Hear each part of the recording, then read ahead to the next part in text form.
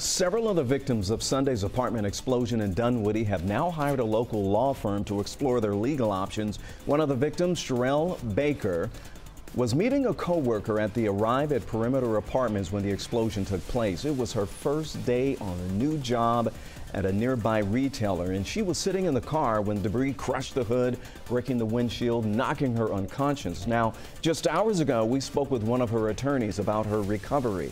You know, she's still struggling, and I think still dealing with some of the shock of what happened to her. And I'm just imagining being her, sitting in that car right up against the building at that moment it explodes, and you see brick and glass and everything else coming your way. Baker is now out of the hospital. At least 25 units were damaged in that explosion.